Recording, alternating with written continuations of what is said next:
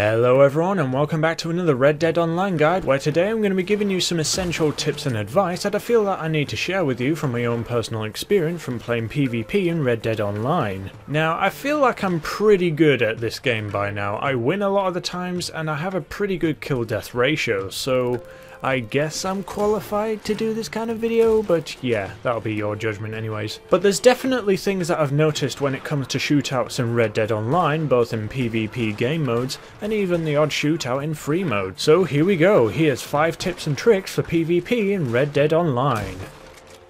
So my first piece of advice to you is to make sure that your weapon is always ready in the form of the weapon being cocked and ready to fire. A lot of the guns in Red Dead Redemption 2 are manually operated weapons. That means once you've fired off a shot, you need to engage a lever action in order to fire off another shot. The problem with this game is that your character doesn't always engage a lever action after firing off a shot, meaning that the next time you have to fight someone and you need to make that critical shot, suddenly your character's like, oh shit, wait, hang on, let me cock the rifle, boom! You're dead. This can happen at pretty much any time, even right at the start of the game where you know for sure you've yet to fire off a shot, but even then your gun might not be chambered. So my advice to you is, get in the habit of just tapping the aim trigger once in a while. This makes sure that your gun is ready to fire when you need it most, because the last thing you want is a crucial kill lost just because your gun wasn't ready for the fight. This is especially true with shotguns where close encounters are pretty darn lethal. For my next piece of advice, let's talk about combat diving for a minute.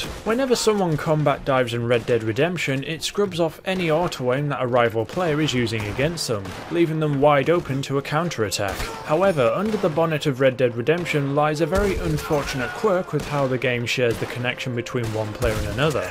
At times you may find someone perform a combat dive only for them to shoot you in the head immediately after they get up, like milliseconds once they're on their feet. This is normally impossible due to being unable to aim or fire while diving. Well, you can sort of aim, but it's very inaccurate. So what's going on? Well, don't quote me on this, but I think it's a simple case of latency. What's happening is that when you see someone performing a dive, what you're seeing is the aftermath of a lengthy connection between you and the other player. What's actually happening is that while the other player is diving, they've actually already made it halfway through the diving animation, while you're seeing them just starting to perform the dive, if that makes sense. Meaning that while the player appears to still be sliding on the floor, in actuality they've already gotten up and are aiming at you. But you can't do anything on your side unless you manage to pull off an unassisted shot, so what can we do to counter this? Well, counter dive, of course. And I don't mean counter dive after they've completed their counter dive. Perform your counter dive as soon as you see your rival performing one themselves. This will put you at an advantage, since when you get back on your feet and you're able to aim again, your rival is still seeing you performing a combat dive on their screen,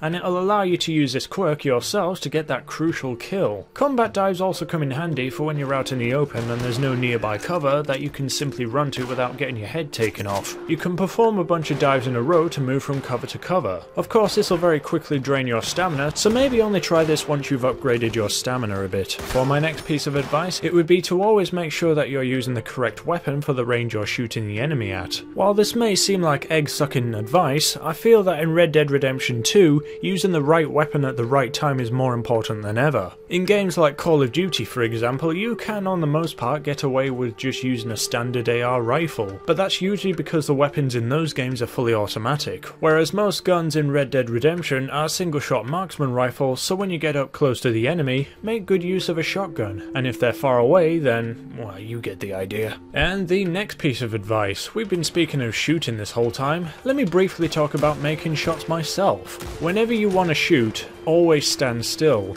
Red Dead Redemption 2 uses a bloom mechanic for aiming weapons, meaning that the more you move around and the more erratically you shoot, the more inaccurate you're going to be. So whenever you have to shoot someone, stand still. Even if the rival player is shooting back at you, resist the urge to try and dodge incoming fire. It doesn't work. Everyone's using the aimbot given to you by the game anyway, so what's the point? All you're doing is lengthening the amount of time it takes for your bloom to dissipate. This doesn't really matter that much when you're up close and personal with a shotgun, but on the most part, if you want to get headshots at a fair distance, stay perfectly still. and if there's a separate player shooting at you while you're trying to shoot another person, then either find a nearby tree or something to defend you from that sideways player while taking pot shots at your intended target, or just kiss your bum goodbye and hope to hell that you manage to hit your target before that rival player hits you. And my final piece of advice for PvP would be Deadeye. Let's have a talk about Deadeye for a moment. Unlike single player where Deadeye slows down time and makes shooting a lot easier, multiplayer's real-time can't really be slowed down. So Red Dead Online's Deadeye makes up for that with the use of the card system. I'll make a separate video on this card system whenever I can, but whatever card you have equipped, I would highly suggest that you save your Deadeye for when you need it most. Like in the Most Wanted game mode, let's say there's a high value target far off in the distance and no matter how little bloom you have, you just can't seem to hit that mother. Well, this is a good time to make use of the Deadeye system. Since Deadeye completely removes all bloom, it essentially allows you to guarantee all hits on your target no matter how far away they are, unless they're so far away that you can't even lock onto them. Not only are you benefiting from the guaranteed hits, but obviously you're going to be benefiting from the added effect of whatever cards that you have equipped. Again, I'll have to make a video on this as soon as I can. And that's it, my top pieces of advice for PvP in Red Dead Online. Did you find this interesting? Are you going to try out these tips and tricks? Let me know in the comments, and hey, if you enjoyed this video, make sure to leave a like and subscribe to the channel for loads more videos coming to you very soon. See you around, folks.